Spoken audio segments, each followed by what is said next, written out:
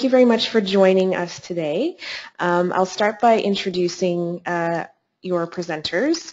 So today there's going to be myself. I'm Amanda Shiga. I am Vice President of our digital division here at Nonlinear Creations. I'm the Sitecore MVP, and I have been around at Nonlinear for about 9 years. So I've seen my share of Sitecore implementations and upgrades, and also my colleague Jason is also joining us, and I'll let him introduce himself. Hello everybody, I'm coming from a .NET development background. Over the many years I've been in the tech field, and for the last 4 years I've been here at Nonlinear learning the ways of Sitecore, and I've now become a Sitecore MVP. I'm currently working on a lot of upgrades, so I'm here to help out with some of the deep dive technical questions. Yeah, Jason is actually in the midst, as we speak, in the midst of an upgrade to 8, so he's got a wealth of information he can share with us. So if you look in your GoToMeeting console, there is a couple of polls that we set up. You'll see that in one of the drop downs. If you expand that, we did put a couple of questions in there. If you're so inclined, first question is what version of Sitecore are you on currently, and the second question is whether you've upgraded your Sitecore instance before. So if you're able to find that, that would give us some context about who's on the line and what the experience is in there. If you do have questions during the webinar, please feel free to type them either into the questions or chat section, and then once we're done, we can go and review those together. Okay. So in terms of upgrading, so the first thing really to do is get a sense of your current version and where you're situated. Most organizations are sitting somewhere between 6.5 and 8.1 at this point. There are a few folks who might be on lower versions of 6 still, but this is generally where most people are sitting right now. And this little chart just gives you a basic sense of how Sitecore has increased in the features in each version as they've gone up. So you have the second generation DMS coming in. 7 was all about content scalability, the buckets feature, if you heard about that. 7 also had some nice publishing goodies like publish related items, which was very nice for a lot of people. 7.5 was really about analytics scalability, and then 8, of course, is next generation experience platform, which everyone's very excited about. It looks like about half the people on the call are on 6 still at this point. So let me look at this one. So in terms of the Sitecore 8, there's a lot of hype around this version. It was released in December, and really it is being rebranded the Experience Platform, and it promises a truly strategic marketing platform. These are some of the points that they raise in terms of describing it. All of it really centers around this thing called the XDB. There's always a lot of questions about that, and we do have some time allocated to the XDB in this webinar. But really it's about truly scaling out this capability to collect very granular data about all interactions of visitors on your site, and using that to predict the future and provide very personalized interactions. This concept of the single view of the customer, so not only what they're doing in Sitecore, but pulling in information about them from other sources like CRM, etc. And for the data scientists in the room, the ability to do a deep dive on that if that's what you're looking to do. So that's really the promise of Sitecore 8. And if we go back down, there's another term that's floating around called Sitecore ADA. You might have heard it, and I've included it here because I've had enough organizations ask about it. ADA and XP are a little bit synonymous, but not entirely. ADA was an older advertising term that stood for, I think, attention, interest, desire, something else. They've repurposed this. If you look at the orange bar in the middle, you'll see that in Sitecore's world, it stands for analytics, insights, decisions, and automation. And really what this graphic is explaining is that when they say ADA, they really are trying to convey that experience platform functionality that really spans all of the channels, all of the types of content that's managed, different databases of customer data, and then integration points. And it's important to know that this is not just the core Sitecore product they're talking here, but also some of the acquisitions and third-party modules that they folded into that broad vision. So for example, Commerce Server is included in there. So if you hear the term ADA, really it's just meant to encompass this new Sitecore 8 XP functionality across content and across channels. So hopefully that clarifies a little bit for you. Common scenarios. So when you're looking to upgrade, there might be a few scenarios you find yourself in. Organizations want to fully leverage the Sitecore investment. They love what they hear about 8 and they want it. Infrastructure gets outdated, needs to be upgraded. Frustrations in daily operations. So we hear a lot about things like browser compatibility and page editor mode not working. The team is in a comfortable place, so it can be a battle to get people trained and comfortable, and this is across content authors, marketers, IT, developers. Once they get very comfortable with a certain version, that's a good spot to be in. So that's certainly a consideration when upgrading, because every time you upgrade, of course, there's a training consideration. Needing to justify the expense of an upgrade is always a concern. And then the opportunity, if enhancements or redesigns are coming down the pipe, is this also the opportunity or the time to do an upgrade at the same time and start taking advantage of some newer features? So I'd wager a guess that a lot of folks on the phone might be falling into one or more of these categories. And the question really is, why are we upgrading? And that leads into the justification for upgrading. And there's a few slides I want to take you through here.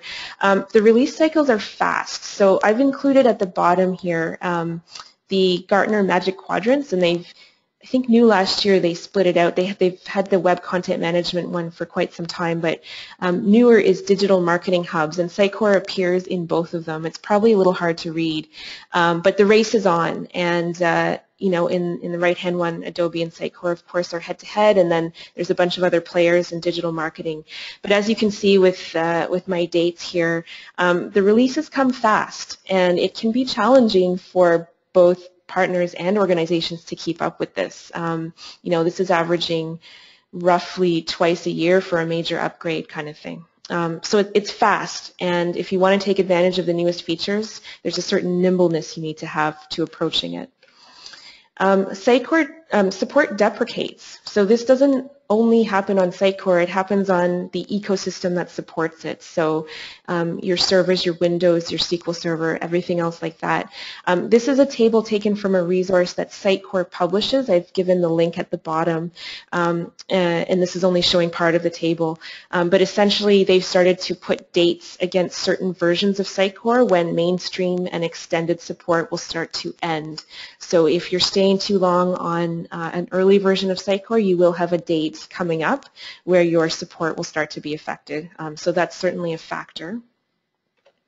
Why upgrade? There's a few categories of improvements, but certainly efficiency is a big one, and this can be a very strong argument for a lot of organizations.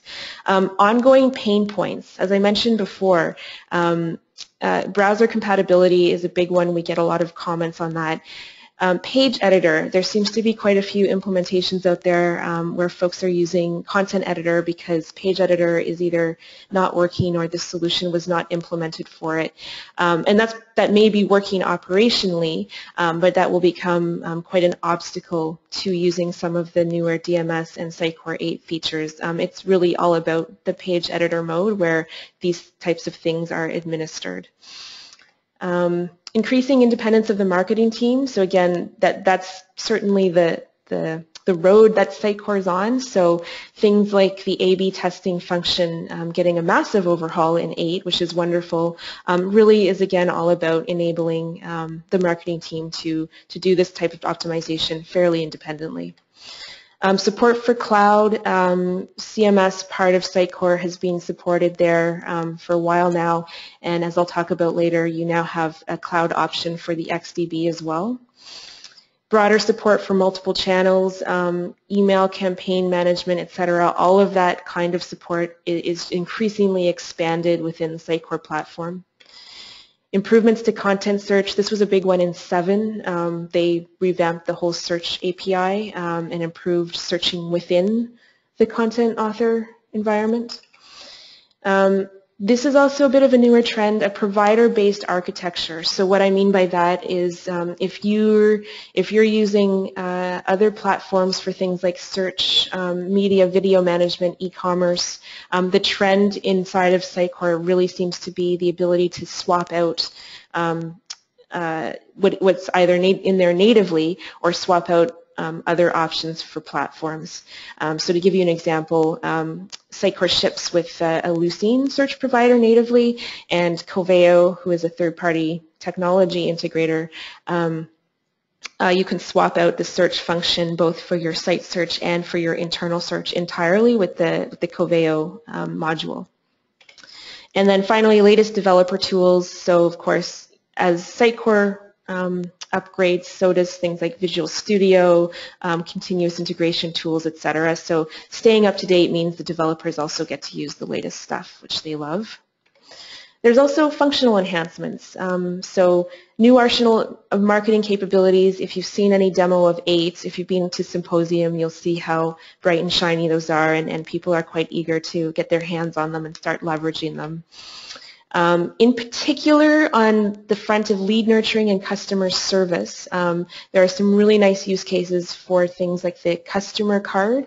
If you've seen any demo, that's basically a tabbed report that lets you, if you can connect a browser session to a particular CRM user or a named individual, if you're B2B, for example, and you're actually targeting individuals on the sales front, having this tabbed report of absolutely every touch point, every activity, every goal conversion this person has done, is enormously powerful for when you call them or when you enroll them in an engagement plan. So there's some pretty compelling stories there. Newly supported modules, an example is the Federated Experience Manager, which has come out for, I think, 7.2 and higher, which actually lets you tag and track behavior on sites not served by Sitecore, and again, fold that into the global picture. Opportunity for redesign, rebuild, infrastructure upgrade. Probably one of the biggest opportunities people see with going to 8 is refreshing their infrastructure, especially because, of course, things like the Windows Server version changes in terms of what's supported. We have a few clients right now who are doing exactly that. They are taking the opportunity to procure all new hardware and give everything a refresh. And then multilingual websites, this is a smaller enhancement, but in the newest version, you have the ability to have assign different layouts and sub-layouts to different languages, so you're not tied to the same presentation for different languages through the site. So that does allow for increased flexibility there. What happens if you delay? I've already covered a little bit of this, but you will start to face a deprecating ecosystem and support. Sitecore itself, of course, Sitecore modules. The only caution there is that while the Sitecore modules deprecate, they don't always catch up either to where Sitecore is. So you have Sitecore available on 8 right now, but not necessarily every module has a version available that's compatible with 8. So there is an exercise in here to do in terms of taking an inventory of what modules you're using. An example would be web forms for marketers, and making sure that on your upgrade path, everything's going to work together across the board. And of course, you're supporting infrastructure. You may be tolerating issues that are resolved. Sitecore issues numerous fixes with each release, and they also release specific patches for problems that have come up. So there may be a fix for something that you're tolerating. The longer you wait, the bigger it can be, and a perfect example of this is that search API change that came in version 7.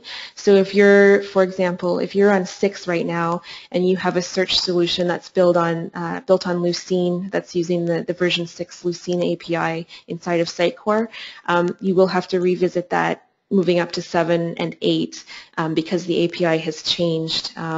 And that's one example of the impacts of waiting a longer time. You can do it incrementally, or you can do it big bang, but the incremental is likely less painful. And then, of course, you might be missing the full ROI on your license purchase if you're not upgraded to take full advantage of all the new and shiny things. So what's the anatomy of an upgrade? What does it actually look like to do it? This is a diagram of our typical process when we do this for clients or with clients. I'll call out a few things here.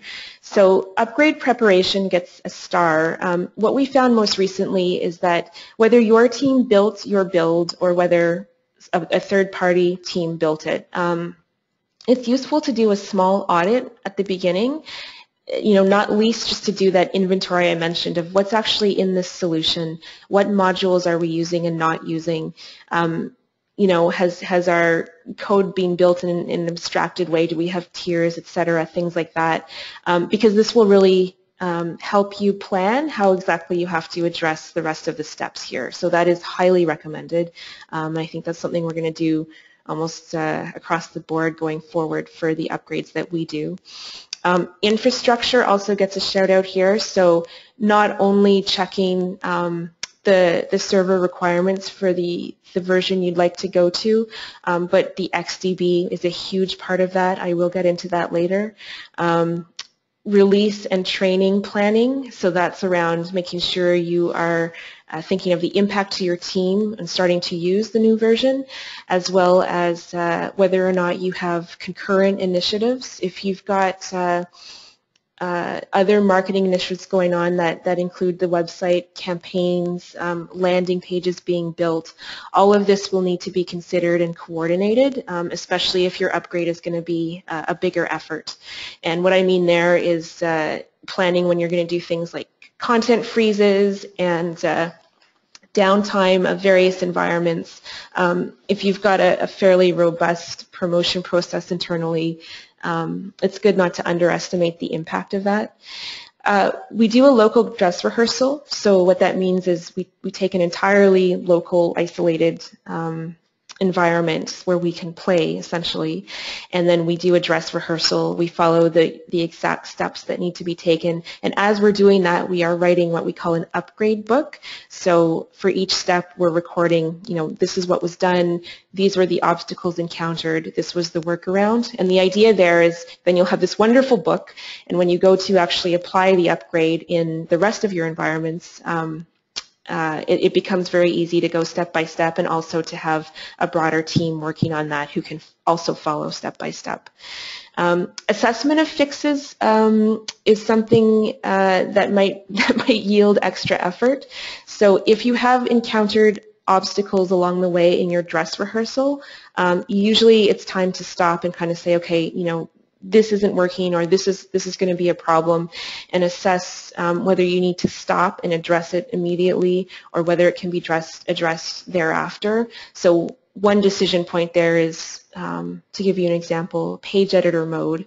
Do you need it to be working immediately, or is it more important to just get the upgrade done and then fix page editor mode thereafter? And there's pros and cons to whether you do that before or after, but that's sort of an analysis phase to consider those things. A few other examples. The .NET framework obviously increases to 4.5 with 8. API changes, I mentioned those. QA and regression, this can be small or this can be significant, and really the lever there is whether you've got a big custom application sitting inside of your Sitecore solution as well. So this could be custom elements on the site, or it could be an integration layer. And if it's talking to other systems, really the regression becomes more significant depending on the size of how much you need to test there and make sure everything's still working thereafter. As I mentioned, coordinate downtime and then proceed to apply to various instances through your dev, staging, and production. So that's generally what it looks like. In terms of how long it takes, there's two versions of this. If you're doing a very small incremental upgrade, it can be very quick. 7.1 to 7.2, 6.4 to 6.6. If you're doing a bigger jump, 6.5 to 8, it's not to be underestimated. This can generally range 3 to 4 weeks or more, again, depending on how big your solution is and how much in there needs to be upgraded or considered. So that's generally the time frames that we're seeing for this task. You can make your life easier before you upgrade, and you can actually make it easier right out of the gate if you are doing a new build or looking to do a new build.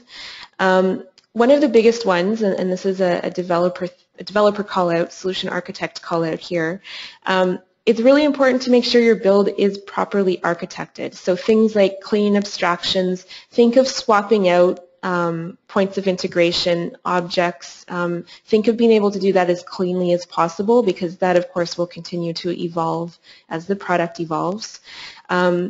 DMS-friendly component-based architecture. So when we say DMS-friendly, it's really all about the page editor and making sure that we can apply things like personalization rules and tests to components within the page, that they are data source driven, etc. Again, this will make sure that you won't have obstacles to using those new features. This third one here is a big one. Jason's just run into this himself. Ability to cleanly separate your solution from the core Sitecore product. And maybe I'll pause and see if Jason wants to comment on this one. Yeah, just for those on the call, if you're wondering what that is, I've run into this with several situations where folks have basically put the entire product into source control. So what happens is they go to an upgrade, and now they have some 8,000 files in source control that now need to be moved, updated, checked in, checked out, just to get your solution up to date. So what you want to do is make sure you know what it is that you've changed versus what is just part of the product that's sitting underneath your solution. That will make your upgrade a lot easier if you've got that identified. Thanks, Jason. If you can include rhythm of upgrades and budget forecasting, as I mentioned before, the major releases seem to be coming about twice a year or more often. Once a year might be reasonable, but if you can anticipate those things, it will be easier to keep doing them incrementally instead of having to do a big bang at some point. Keep up to date as much as you can with Sitecore's roadmap. Plan training on new versions. Again, the platform vendors are moving very quickly with their feature enhancements, and it can sometimes be challenging to keep up with them. But as much as you can, anticipate what's coming, and then you can try to align your team and your expectations and resources around that. And then this one's important, check your Sitecore license.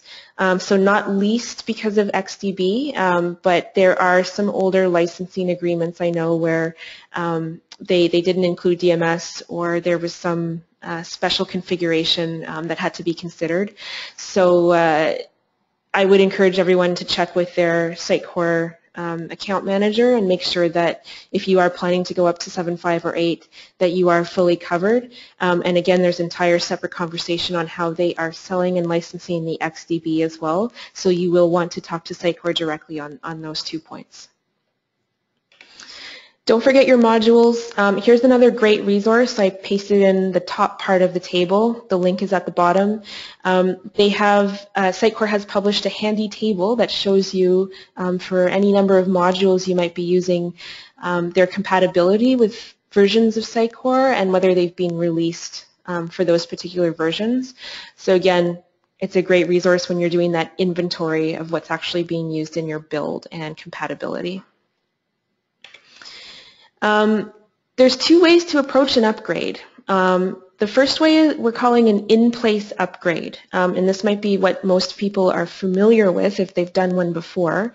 Sitecore does document a step-by-step incremental upgrade. So if you go onto SDN and you go to a particular version, you can find instructions to go from version X to version Y, and usually what it looks like is a series of steps that include an update package that you would install with Installation Wizard.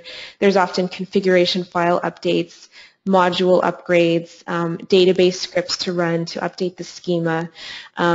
So we found that this works fairly well for smaller jumps. Again, 7.0 to 7.2, 6.4 to 6.6.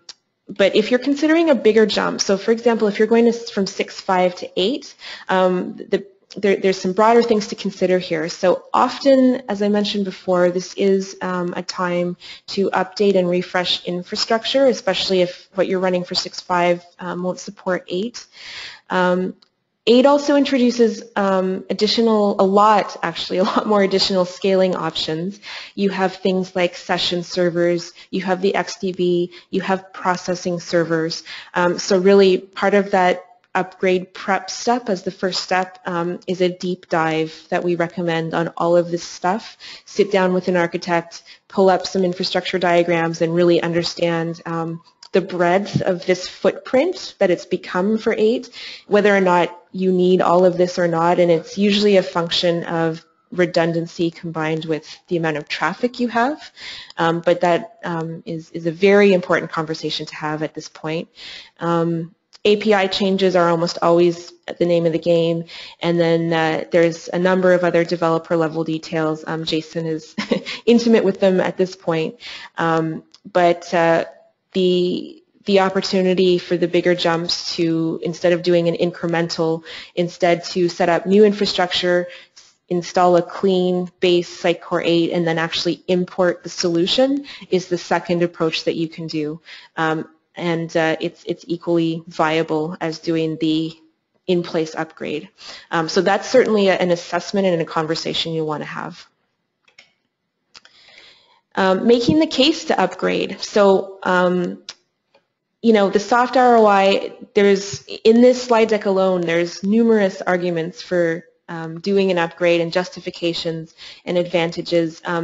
If you are looking to do a bit of a harder ROI, it's not as easy to quantify or describe, but we've advised folks to really look at framing this as solving a specific issue. So really, really granular tactical things that can be measured. Content author time, publishing time from concept or from writing to publication, IT costs averaged over a number of years, baseline and post-upgrade KPIs. We're actually working on an asset right now to give some examples of this and to help people frame and use some calculations to support this. But probably our broader advice, as we tell all our clients, is do try to start embracing a culture of measurement and optimization, whether you go fully agile marketing or not. It's only helpful to be able to regularly measure things. So even if it's as simple as before an initiative or before an enhancement, you are grabbing some KPIs at that point and then measuring thereafter. Getting in the rhythm of doing that will just give you lots of ammunition and data to support getting things done.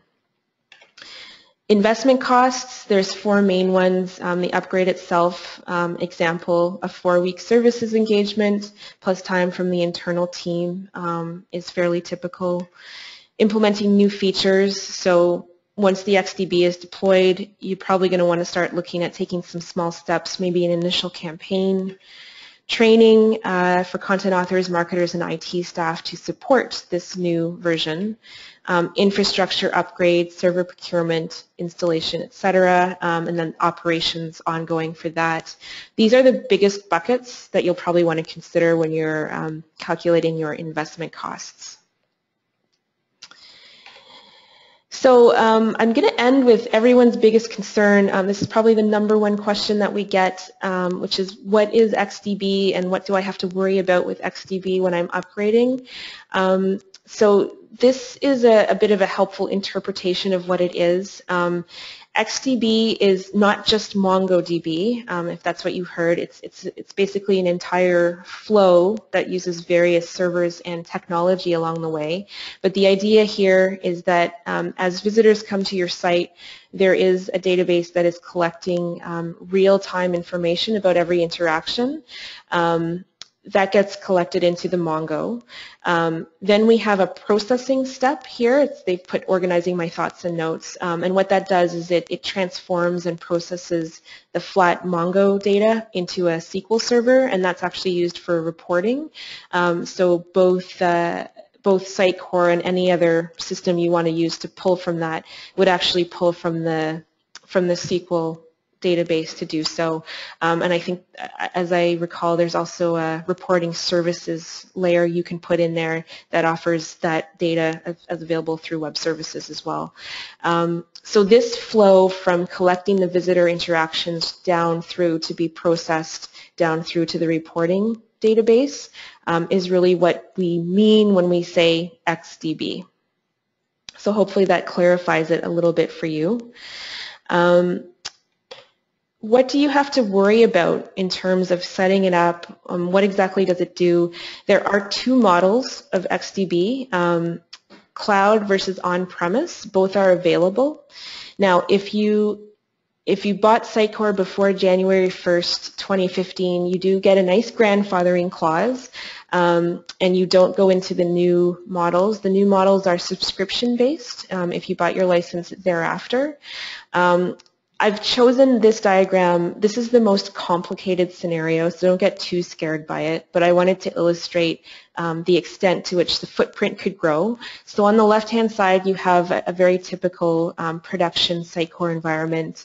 You have content management nodes, you have content delivery nodes, etc., some load balancing.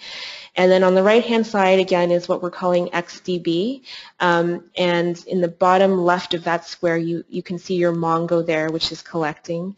And then this can scale out, again, depending on redundancy needs and depending on what they're calling number of interactions per month. So when you go to your Sitecore rep to talk about purchasing or whether your license supports XDB, one of the first questions that they'll have and that your partner will have is, well, what's your traffic? Because this is really driven by number of interactions per month, which I think corresponds to unique visitors or unique visits. And once you have that number, you can determine whether you need to scale out. There's an aggregation server here so that if you need to offload that transformation of Mongo down to SQL. There's also a reporting service, so if you want to offload, if various systems are making requests once the data is being transformed, that can be offloaded as well. And then you can also have a separate XDB index over here, which is on Solar. Again, this can scale way, way down if you have less redundancy requirements and less traffic, but I wanted to give you a sense of the amount of planning. What I really want to emphasize here is the conversations you need to have and the infrastructure planning that you need to have, and not to underestimate that. It's not just a matter of spinning up a Mongo instance. I'll also mention that MongoDB itself has a commercial version and an open source version. Sitecore actually resells the commercial license if you do find that you need that. You might have a policy that prohibits the use of open source software. But there's additional documentation. Actually, I should mention that the XDB deserves its own webinar itself, which we may offer in the near future, because there's quite a bit of detail once you dig down on each of these things. There's also a cloud option. So if you have no desire to introduce that whole right side into your infrastructure footprint, if you don't have Mongo expertise in-house, if you want to really just put all of this into the cloud, they do offer cloud version. They have three models, base, medium, and premium, I believe. And again, those are sized based on the number of interactions per month that it supports. So everything, including the processing and aggregation, gets offloaded up into the cloud, and that's a really nice option for organizations who just don't want to, who don't want to manage that internally. We are working on an asset. Jason in particular actually is working on what will be a beautiful asset called an XDB decision tree. Because we're finding it is a little bit complex in terms of determining, what license do you have? Do you need cloud? Do you need on-prem? Do you need to scale out these extra server instances? We're working on this to provide some clarity on the licensing and deployment models, so you can expect that to be published within the next couple of weeks to give you some help on that particular piece. And then finally, once you're on 8, now what? What do you do once you're successfully upgraded and everything is running? Probably the number one thing to do is make sure your analytics are collecting properly, whether you've deployed on-premise or in the cloud. It's a good thing to just check that the volume of traffic you typically expect is coming through. It is populating your MongoDB, and it is getting transformed down into your reporting database, and you can execute your reports against that, and it's all looking good.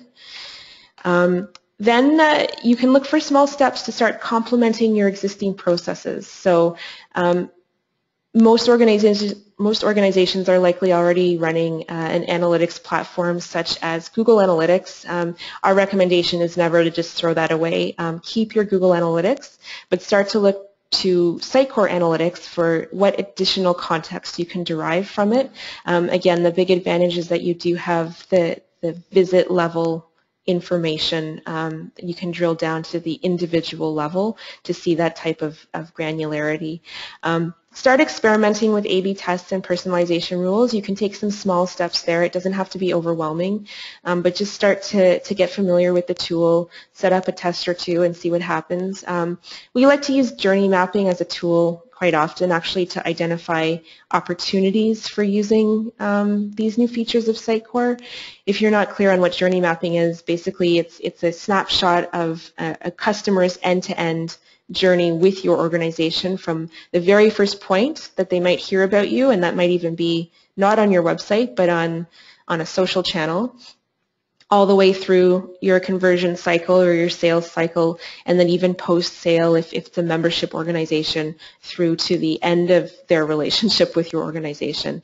And if you can map that out and understand motivations and actions they take, it becomes, it's a nice exercise to do to see where, personalization works best here, an engagement plan works best there, and it can really help you identify that. And then, of course, take the opportunity to train and inspire. As I understand, Sitecore is still in the midst of developing XDB training. It's not out quite yet, but that will be available. I will take a minute to plug Nonlinear's own offerings. Our bootcamp and accelerator are quite popular. We can support you. The bootcamp is a 2 to 3 day service where we come in and actually sit with your marketing team, and using your own actual use cases and marketing scenarios, we teach and enable using these new Sitecore features. The accelerator we work with you to actually define an initial Sitecore DMS campaign and then support you in executing that and then assessing and calculating the success of it thereafter. And then again, I just encourage everyone to experiment a bit with the concept of marketing optimization. Fail fast, fail early, try some things, see what works, see what doesn't work, and really just try to embrace a bit of a culture of continually trying new things and incrementally optimizing. And that's it. So, Britt, do we have any questions? Hi, Amanda. Yes, we have a question from Mike. Yep. He was looking for a price range, specifically for 6.5 to 8. Yeah, so I would say generally what we're seeing is for smaller increments, generally it's sitting around 15 to 20K for services. For 6.5 to 8, it's generally a bit more because, again, the complexity is bigger, so I would say maybe 20 to 30K-ish on average. Scaling up, of course, if it's a complex custom application. And we have a question from Rainey John asking about the slides, and they will be available. We'll have them up on our website. So the whole webinar will be there so that you can watch it again. Okay. Any other questions from anyone?